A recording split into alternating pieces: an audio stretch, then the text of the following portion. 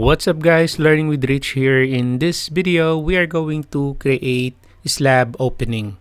Okay, so from our previous video, we created our floor slab, right? So this time we're going to create an opening. So we will be creating our opening here on our stair part model. So we're going to create the opening here. So we're going to create one opening here, and then we're going to copy that to here and to this one here. Okay, so I'm gonna click here, tile view, so I can see the floor plan and also the 3D view. Okay, so let's get this thing started. So from the structure tab, look for the opening panel. So you can see here several options. So you have biface, shaft opening, which is what we are going to use, and then we also have here wall opening, vertical opening, and dormer opening. So we will be using here shaft opening. So it creates a vertical opening that spans multiple levels, cutting through intervening roofs, floors, and ceilings. Okay, so you typically sketch the shaft on a host element such as floor, which is this one. Okay, so let's do this.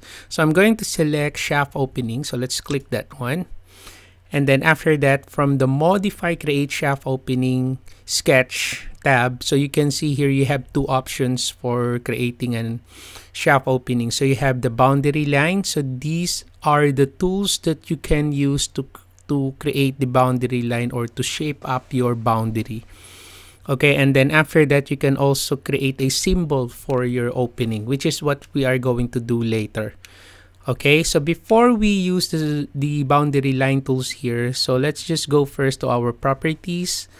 Let's look for the base constraint. So currently it is set to 0, 1 entry level. So I'm going to change this to 0 to floor. So I want to start the opening on floor 2 level. Okay, and then I want that to be all the way to the roof. Okay, roof. Like that. Okay, next, after that, we're going to now select the tool here. So I'm just going to use your rectangular tool, the rectangle tool. So I'm going to select that one as my boundary tool, and then I'm going to zoom in here. So I'm going to click here. So my first point, and then I'm going to pick this as my second point, like that. Alright, and then after I create the boundary line, by the way, if you create your boundary line, make sure it is close, no intersection, and then no overlapping. Okay, so that's how you create your boundary line. And I'm going to create a symbol as well. Aside from the boundary line, I'm just going to create an X symbol as my opening symbol. So I'm gonna select symbolic line. I'll just use the line tool. So I'm gonna pick here. So I'm gonna pick to this corner. There you go. Then I'm gonna pick here, and then I'm going to click that one. Modify. This is how it looks like in 3D. So this one in 2D. Okay, so after that, I'm going to select here finish edit mode. So I click that one, and there you go. So there's the shaft opening. So if I click outside on my 3D view, as you can see, it's nothing. It didn't create any opening. Why? Because if I'm going to hover my pointer here, actually I can select the shaft opening, which is this one, right? So I'm going to click that one, and then I'm going to investigate. So I'm going to zoom in. Okay, so as you can see, my shaft opening is not passing through the slab here. So that's why what I'm going to do is, actually you can just use this shape handle, pull it down so that it will cross the slab like that, and then I'll just click outside, and there you go. Okay, or another thing, what you can do is you can click the slab, and then you can check the property. So that floor is 6 inches thick, right? So what I'm gonna do is I'm going to select the shaft opening, and then from the constraint here, I'm going to change the base offset. So the base constraint is 0 to floor, but I want that to offset like 6 inches below. So it's gonna be a negative 6 inches. Okay, so I'm gonna type minus because it's going down. So minus 6 inches, and then I'll select here apply, and there you go. So it's exact. So I'm just gonna select here outside to deselect. So that's now my opening. So any slab that will touch this shaft opening will create an opening on that particular slab. So like for example, if I'm just going to quickly copy this floor slab, so I'll just copy that. I'll go to the front view, and then I'll just copy that one. I'll just pick any base point. This is just a rough example.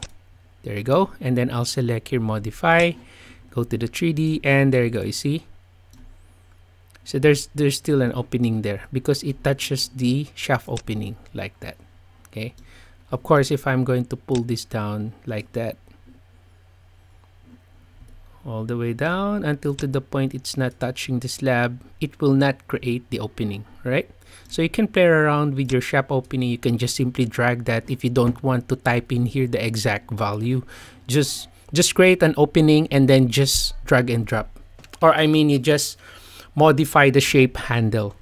Okay, anyway, I'm just going to select this slab, so we don't need that, and delete. I'll select the shaft opening. I'll just make this 0, enter. Okay, just like that. Okay, and then the next thing that I'm gonna do is I'm just going to copy. I'll go back to my floor plan view, and then I'm going to copy my shaft opening. As you can see, there's the symbol, right? So that at least you know there's a shaft opening there. You just put any symbol. So the standard symbol for the opening is just an X symbol.